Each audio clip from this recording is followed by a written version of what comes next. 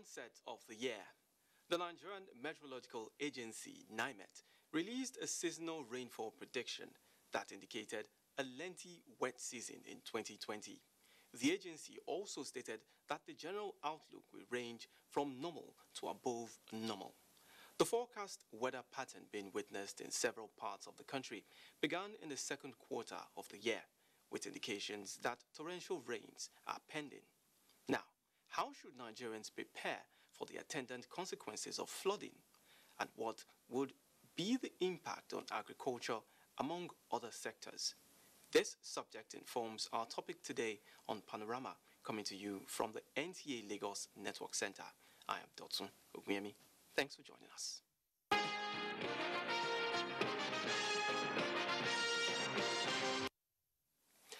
Now let's begin. A tripartite executive, legislative, and leadership of the All Progressives Congress Consultative Committee has been inaugurated in a deliberate attempt at enhancing democracy and good governance in the country. President Muhammadu Buhari, who performed the ceremony, promised to lead and find solutions as he places great faith in the committee towards improving service delivery to Nigerians. State House correspondent Adamu Sambo has details. The Tripartite Consultative Committee is aimed at creating the desired synergy amongst the executive, legislature, and the governing party towards delivering effectively the administration's core promises of securing the country, enhancing the economy, and fighting corruption for sustainable national growth and development. The Tripartite Consultative Committee will build a greater collaboration to deliver on the promises, position our party, which has been rejuvenated, enhance legislative processes, and enable government perform better. Inaugurating the committee, President Muhammadu Buhari said with the governing APC commanding a clear majority in both the Senate and House of Representatives, taking Nigeria to the next level is a task that must be done. This, he however said, can only be achieved through effective coordination, collaboration, cooperation, and communication between the leadership of the various arms of government and the governing party. We must admit to ourselves that our party has been too often embroiled in bitter and on occasions totally unnecessary squabbles, costing us seats in legislative and gubernatorial elections. These never should have happened. We are here to make sure such occurrences do not happen again. We must now ensure regular consultations between the party and the governments. Expressing firm belief in the doctrine of separation of powers, which he described as fundamental to the nation's constitutional democracy, the president, however, said the practice should be a harmonious checks and balances, devoid of petty rivalry. As one government, we must further align ourselves and be alive to our electoral promises. We need to nurture our party, which is the platform that will take us and our country forward. I am placing great faith in this consultative committee to help improve our governance and achievements to the people of Nigeria. Your success will directly enhance the success of this administration and greatly improve the conditions of our people.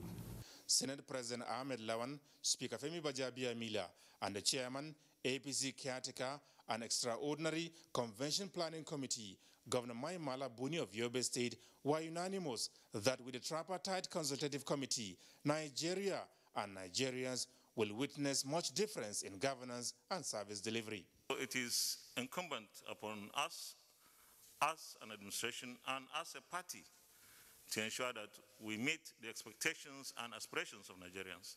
This is not in any way to compromise the independence of the legislature. If anything, is to strengthen the legislature.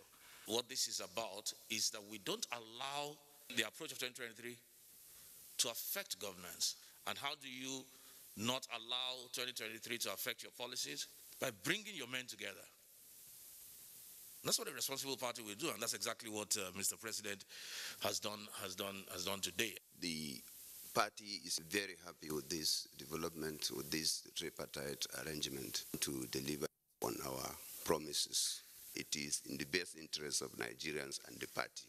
The tripartite consultative committee, first of its kind under the Buhari presidency, is chaired by Vice President Yemi Oshibanjo.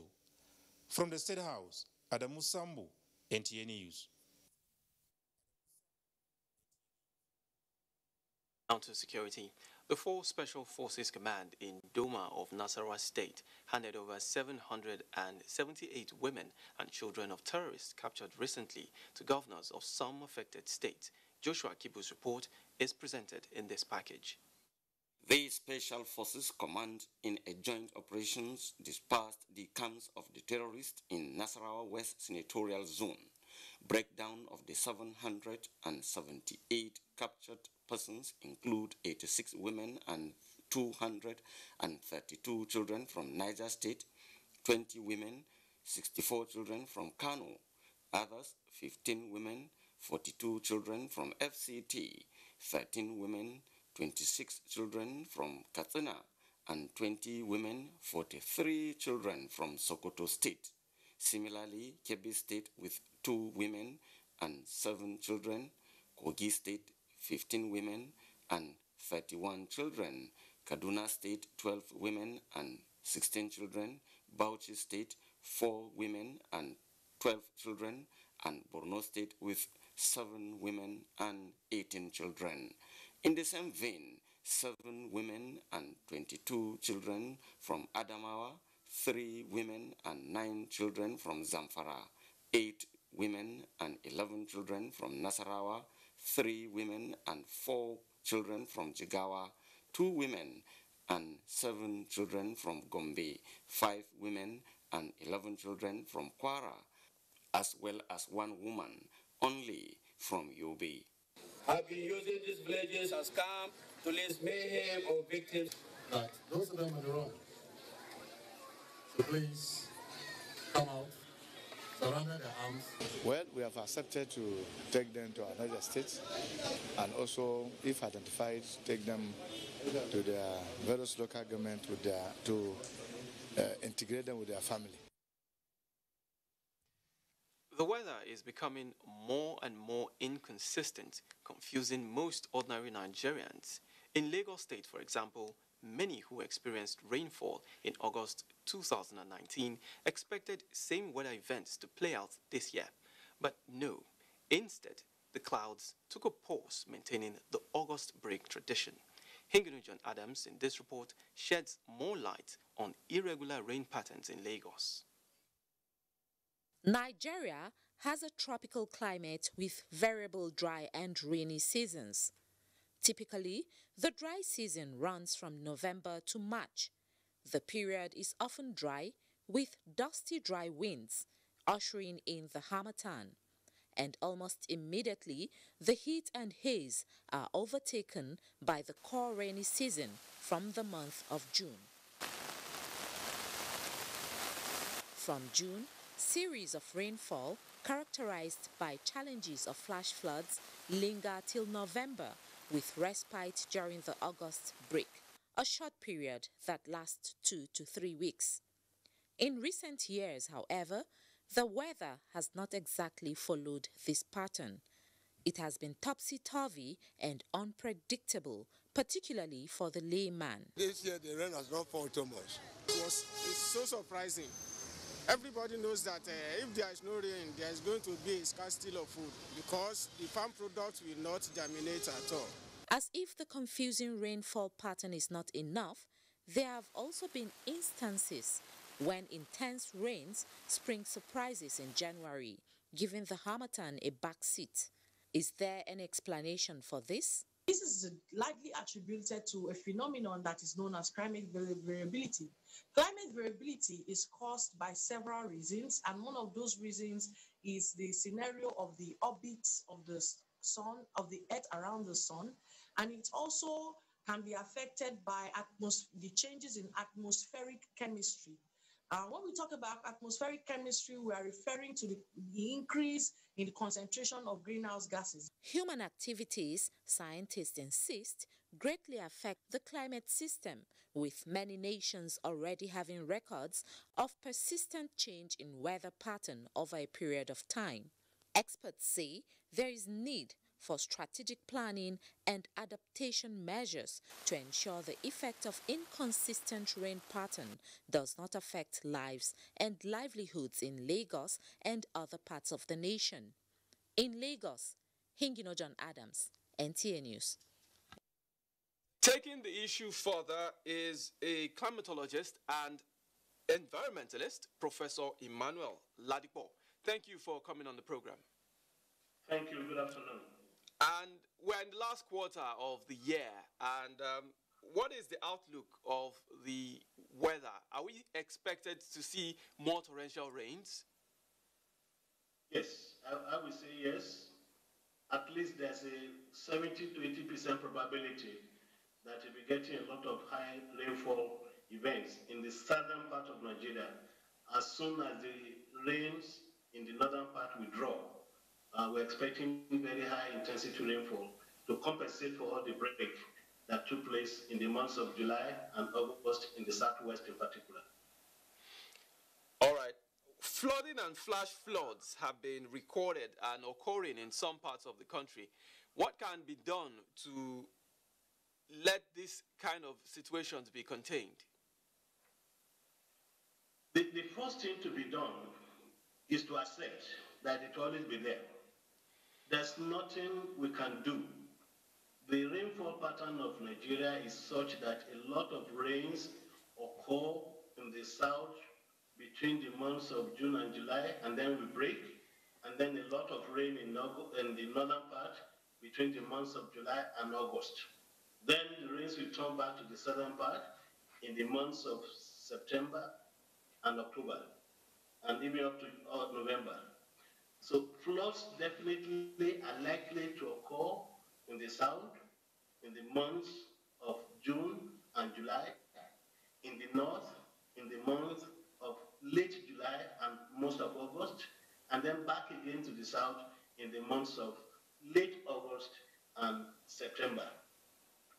Therefore, that's the first is to accept that that is the normal thing.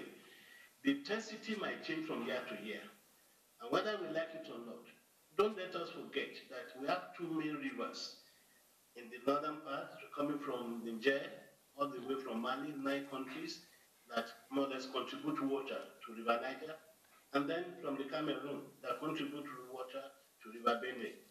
By the next week, for instance, a lot of the water that came from the northern part of Nigeria will be arriving and will be causing a lot of flood. But even then, before they arrive at the Nigerian border, a lot of rains have been accumulating in some of the rivers of Kaduna, Sokoto, and all the rest, and contributing a lot of water. The next thing is to accept that the topography of Nigeria, many parts of northern Nigeria, is very plain. So any little rain will not be able to move. And that's why you find Kebbi last week. The whole of Kebbi was more or less flooded. And I used to drive across those areas before. It's very plain land. Water will not move. So we have to accept that one. Once we accept that that's the reality, then how do we deal with them? There's no other way to deal with them other than to plan. And what we mean by plan is what we call integrated water resources management system. That we take all these rivers as systems, not by state. The rivers don't know the state boundaries. They are there. They move from place to place. They only know how to flow. So it doesn't matter whether it's coming from Niger State or Kebbi State or Kogi State or Kwara State. Take the River Niger in Nigeria as a system and plan on how to use the water resources of this Niger River and the Benue River effectively to minimize the flooding that they do occur every year, whether we like it or not. And what do I mean by integrated water system management? You take the whole river, know the amount of volume of water you're expecting on the average in the particular months of the year, and plan how to divert part of this water to possibly smaller dams not for energy generation, but for at least water provision. They're inviting them into smaller dams so that when they are full, in these months we are talking about, the water will be able to go into some areas. In most of the urban cities, in the urban areas, where a lot of flash floods take place, a lot of the land is because there are no drainage system. Have good drainage system. In Lagos, for instance, let the Lagos state government accept that water transportation is a major means of transportation and open up a lot of canals that can be used to transport people rather than using all these roads and causing all this congestion every day. So the water has its own advantage, but if you do not use it well, if you do not manage it well, then it becomes a disaster for us.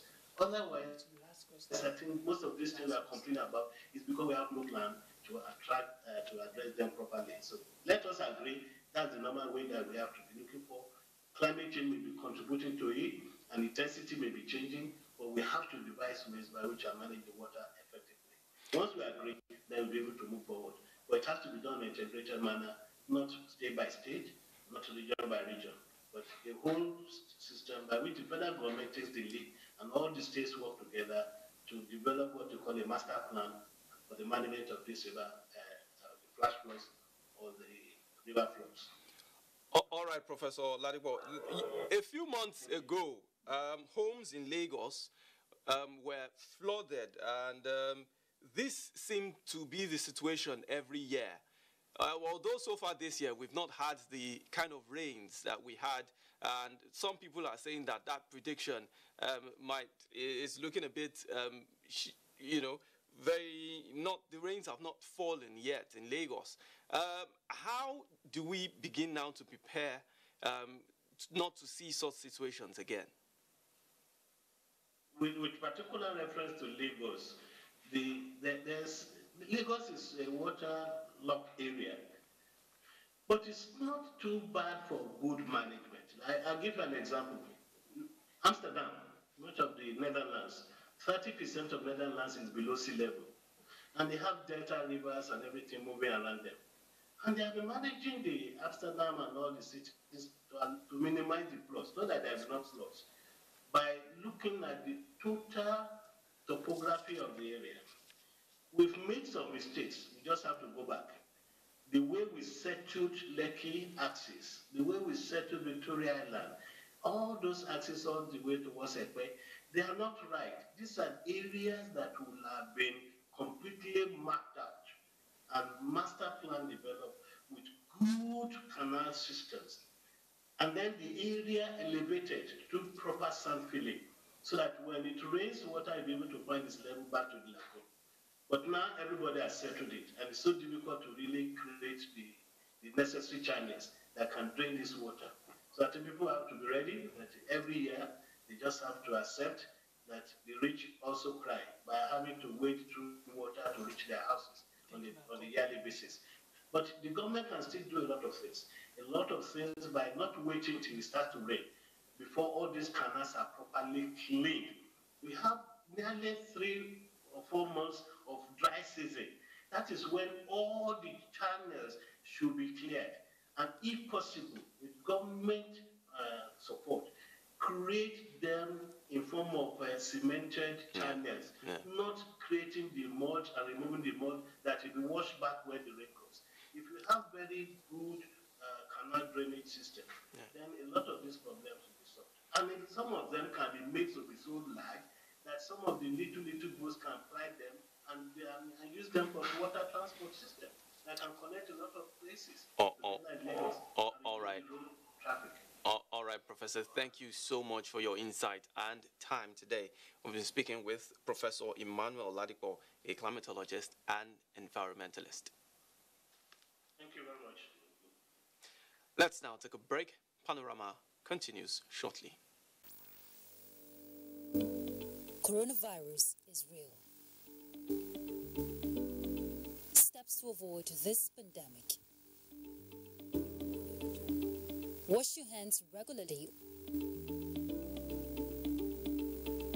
or sanitize your hands. Keep social and physical distancing. Avoid crowded places. Stay at home unless absolutely necessary. Don't touch your eyes, nose, or mouth if your hands are not clean. Avoid the spread of coronavirus. Coronavirus is real.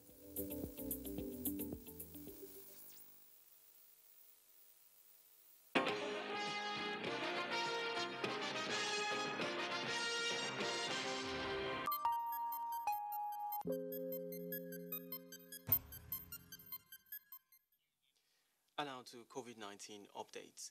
The Nigeria Center for Disease Control has confirmed 143 new cases of coronavirus in the country as at the 31st of August, bringing the total number of confirmed cases to 54,008. The new cases were recorded in 17 states and the FCT. The breakdown shows that Plateau again recorded the daily highest number of cases with 35, followed by Kaduna with 21, Lagos 19, FCT 13, Ebonyi 9, Adamawa, Enugu, and Katsina have 7 each, Edo 6, Kwara 5, Osun 3, while Anambra, Kano, and Niger states, as well as Ogun, have 2 cases each. Benue, Borno, and Sokoto recorded 1 new case each. The total number of patients discharged so far stands at 41,638, with 1,013 deaths recorded, sadly. The Presidential Task Force on COVID-19 has expressed concern over what it calls the alarming reduction of sample collection and testing for COVID-19 in the states, which account for the low number of confirmed cases in recent time. Chairman of the task force, Boss Mustafa, says there is more work to be done at the sub-national levels. Metairi Ikben reports. The declining cases of Nigeria's confirmed COVID-19 cases lately triggered enthusiasm among Nigerians about flattening the curve in the country. But the PTF does not share the enthusiasm, citing complacency in sample collection and testing in the states as the weakest link so far in the national response. In spite of our enhanced testing capacity, the number of samples collected for testing have not been very encouraging. We still urge the states to expand the scope of their sample collection. One state, for example, tested over 35,000 in July and less than 20,000 in August, while another dropped from 23,000 in July to about 4,000 in August. Actually, no local government is collecting sample in Kogi State. So, I think we can appreciate what is happening in the state and why we're having very low sample collection for the month of August. State governments are urged to take a cue from Plateau State on contact tracing, case detection, and testing. My plea to the states is please test. It's the fastest way we can get on top of this problem. If you test widely and you don't find a case, then great. We can open up and we can get back to normal fairly quickly. The Minister of State for Education gave an update on some students who initially tested positive for COVID-19. Roughly about 10, 20 of them. But we've confirmed that all of them are back in class. They have now been tested negative. All of them are discharged. We do not have any further cases. There were 4 in Gombe. There was 1 in Kwara. There was a few in Bayelsa. As to whether we're reopening schools at all, that discussion is ongoing. We've received the feedback from all our universities. They've responded as to their state of preparedness. That is being tabled at the PTF, and we've agreed on a framework that will decide how they come back to schools. In the words of the chairman of the task force, Boss Mustafa, this is not the time for government at any level or even citizens to succumb to fatigue in the fight against COVID-19, as the virus itself is not fatigued in penetrating the populace. In Abuja, Metairi Ikben, NTA News.